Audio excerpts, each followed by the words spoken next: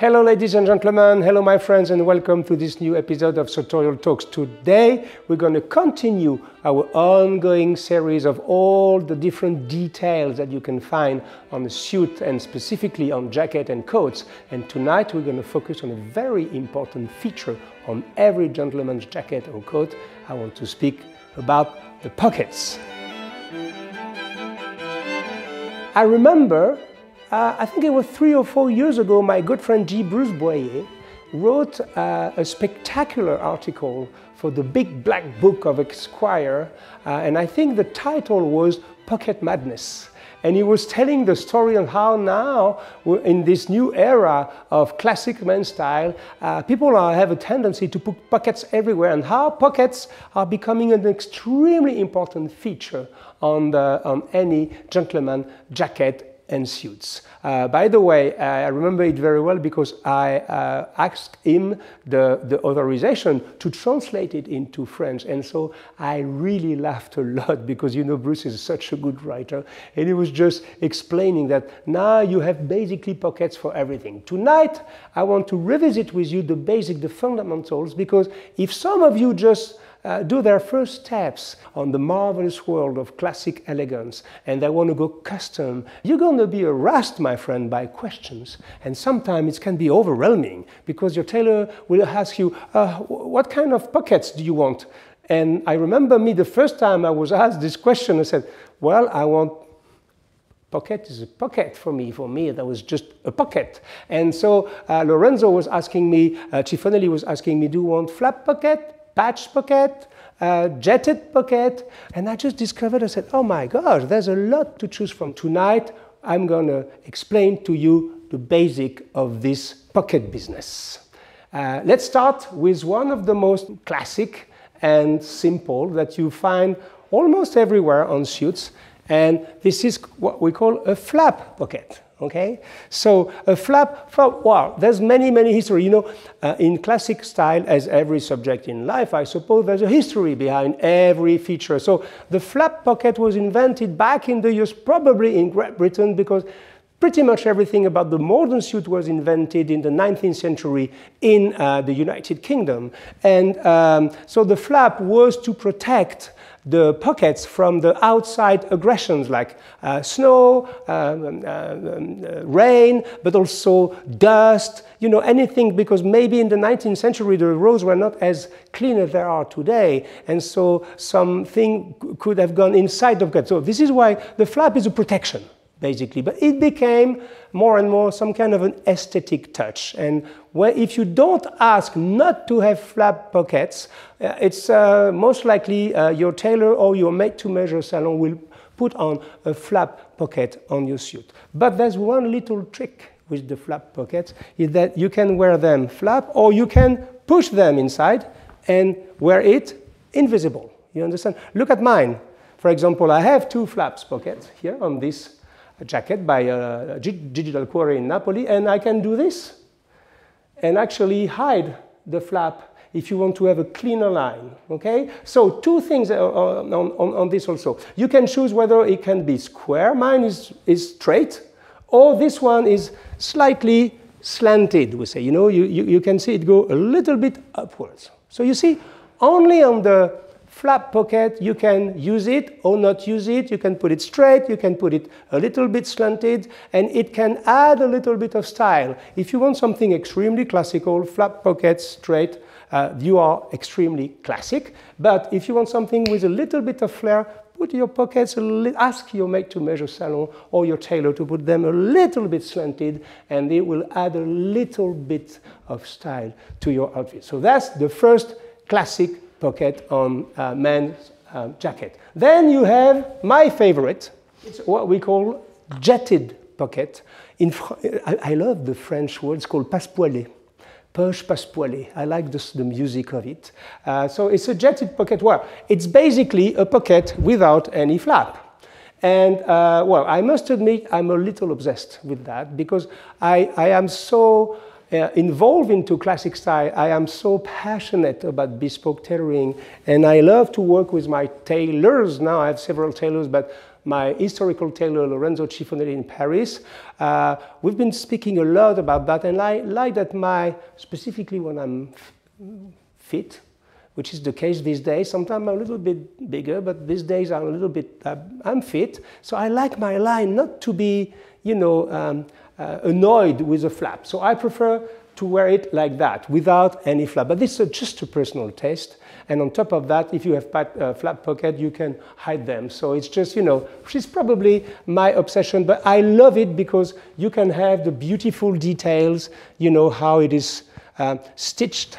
You know, you can add a little bit of personality here. So this is the second, called the jetted pocket. And then we go to Italy, because the third pocket is, I mean, you can find it in France or in the UK, of course, but it's coming from Italy. It's what we call a patch pocket. And I'm going to show you here. I got a beautiful sport jacket by my friend Ciardi in Napoli. So patch pocket, it's self-explanatory. The two other pockets are inside. You don't see them, literally. This one is outside. You can see the pocket. So it's literally patched on the jacket. This is why we call it a patch pocket. And you see, this is a typical Napolitan jacket. Napolitan, they love to have all these kind of little idiosyncrasies on their jackets. And this one, for example, a patch pocket, as normally, if you do it right according to the Napolitan gospel of jacket making, it has to have the form of a glass of brandy.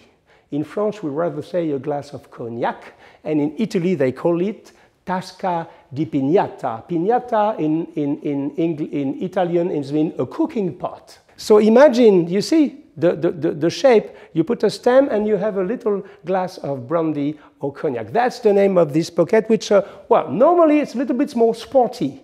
It's less business and formal than a flat pocket or a jetted pocket, but this is purely Italian. One little trick.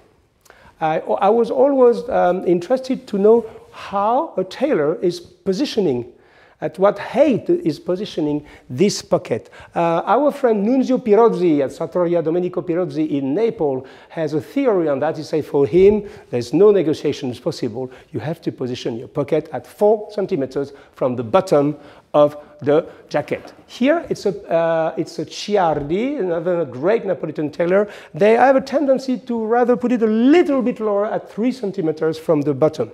Let's say between 3 and 4 centimeters, you can't go wrong with a patch pocket. And when we are in Naples, let's stay in Napoli, and we go to the breast pocket. Okay, chest pocket or breast pocket. We can say both. I have a tendency to say chest pocket, but some people say breast pocket. Okay, as you can see on those two, they are a little bit curved, but this one is more curved. It's what we call, I want you to really see it because it goes like really like that, you know, it really makes, it has a beautiful curve. This is what we call in Italian la barchetta. I love to say it in Italy. I have the impression I'm almost speaking Italian. La barchetta, mamma mia, which means a little boat, literally. And so typically, if you go to a Napolitan tailor, he will, if you ask for a patch pocket, he will add this tasca di pignata, and if you a breast pocket, of course you put a breast pocket, he will execute for you a barchetta. One other trick for you, one other tip that you have to remember is the position of the breast pocket. Because I've seen, my friends, some catastrophes in my life. Some people were putting the breast pocket literally close to the shoulder, or even worse, too low, so that you can't even wear a pocket square because you said, why this guy is putting his pocket here? It's very strange. So, rule of the thumb, you take the under of the armhole, and on a straight line, this is where naturally a breast pocket should be positioned by your made-to-measure salon, or of course by your tailor. Just it's a rule of thumb. Just, you know, on the same line as you're actually on this side for me, your underarm, and then you see the breast pocket is well positioned. So let's move to this jacket. So this jacket has flaps, but you can see another pocket here. This is what we call a ticket pocket. So ticket pocket was very popular, specifically before the invention of the internet, before we had cell phones, before we had, dematerialized money, before we were using only credit cards, and even now our phones to pay at the grocery store.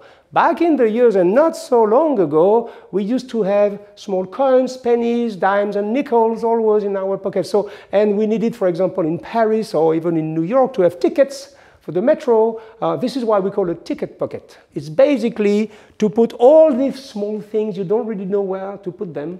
And this is we say in Italian, this is where you put your little bordello, your little messy stuff, and it's very handy if you still use coins, for example, or even a clip for your banknotes. Personally, I thought when with Sonia we prepared this episode, she asked me, you have to show the flap pocket, the jetted pocket, slanted or not slanted, and the patch pocket, and also don't forget the ticket pocket. And I was sure I didn't have one suit or jacket in my wardrobe with a ticket pocket because I don't really use this. I'm the kind of man, I don't go outside too much with banknotes and things in my pocket. Actually, I try to have nothing in my pocket. And then I remembered this sport jacket by NH Sartorial in Milano, made in Puglia. The workshop is in Puglia, the south of Italy. And without asking me,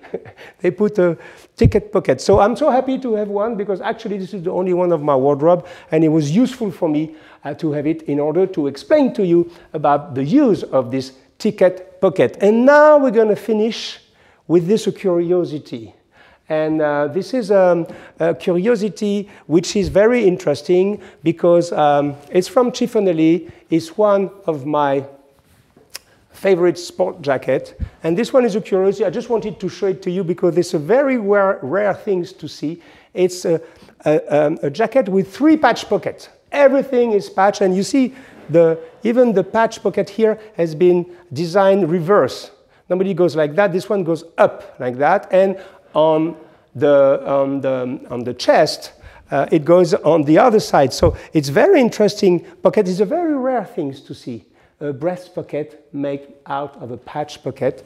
But I wanted to show you that. So that's for the outside of the jacket. Now let's move quickly and finish with the inside because I remember my friend Gigi Boyer in this famous article called The Pocket Madness. He was speaking of a travel jacket made by one tailor, I don't remember which one, which was featuring 18 pockets. Can you believe that? There were pockets literally everywhere. It reminds me a little bit this, you remember this photographer vest, when photographer or cameraman used to have batteries here and pocket there. Now you can find this specifically into the travel jacket. This is the kind of jacket that tailors are crafting for people who are traveling, and they ask for many, many pockets. Let me open one. Let's try to open this one. Okay, this one by Cifonelli in Paris. I want to show you inside. So that's a classic, nothing special, but one first thing I want you to remember immediately.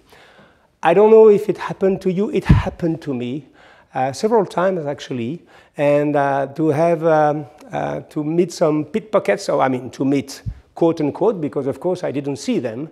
And I didn't have this little feature. You see this triangle? This is nothing, my friend, to ask your tailor or your made-to-measure salon. And if they don't suggest this to you, you have to insist. Put this little triangle and a button so that your pocket is protected. If somebody wants to put the hand inside, he can't. Because there's this little thing, it's nothing, it's a few minutes to do this, but it can really, really be important in terms of security. Well, this is a Parisian tailoring jacket. So in Paris we have we are used to put this here for a pen, and I like to have this little thing. Even if I don't always put my pen here, it's very handy to have a place for your pen. And then of course you have this hidden pocket. Well, now it's no more hidden because I tell you, but in most of the jackets on men's style, at a certain level, and specifically on made-to-measure and of course on bespoke, you can put it's what we call a cell phone jacket. Personal, or it can be also for a small portefeuille, we say in France, for a small wallet, very thin. Personally, I'm not fond of putting things inside my pocket, to be really honest. Actually, I try not to put anything in my pockets in order to protect the line of my suit. I prefer to have a little bag or something to carry. But if you prefer to have your things inside the jacket, make sure that this one can be closed. You can have this one for the pen and, of course, this one for your cell phone or for your wallet if you want. And on the other side, generally, you have just another pocket. But, of course, if you go bespoke, you can ask crazy things to your tailor. You can ask him to do some. I even have a pea coat, me with a pocket, a hidden pocket inside with a zipper here, which is very handy when you want to put some money directly in it. So you see, you can really ask anything about the pocket. But remember one thing, here we speak about style. And so the importance of pockets it's more important than you can imagine. A flap pocket creates a different mood than a jetted pocket. A slanted pocket creates a more dandy-esque, more refined look than a straight pocket. Less business, a little bit more refined, let's say. And patch pocket creates something a little bit more casual. If you want to be very strict, you want a real business suit, you know, to interact for big contracts or have some meeting with big client, don't go with patch pocket. Patch pockets is for a more relaxed look. Or, of course, if you live in a place which is quite hot and warm, you can go for a patch pocket if you wear your suit or your jacket without a tie, for example. You see, everything is about the balance, everything is about the detail, and that's the magic of classic style. And that's why all of a sudden you will see, but I have to warn you, if you really step into this world, you will become passionate, I'm sure. And I know so many people, me included, I'm the first of them, where I'm obsessed about the pockets, about the lapels, about things, but that's what makes these things so pleasurable, so beautiful, and so enjoyable. I give you an appointment to the next episode of Sartorial Talks. We're going to continue our journey inside all the details of the sartorial world. And in the meantime, stay safe and see you very soon, my friends. Bye-bye.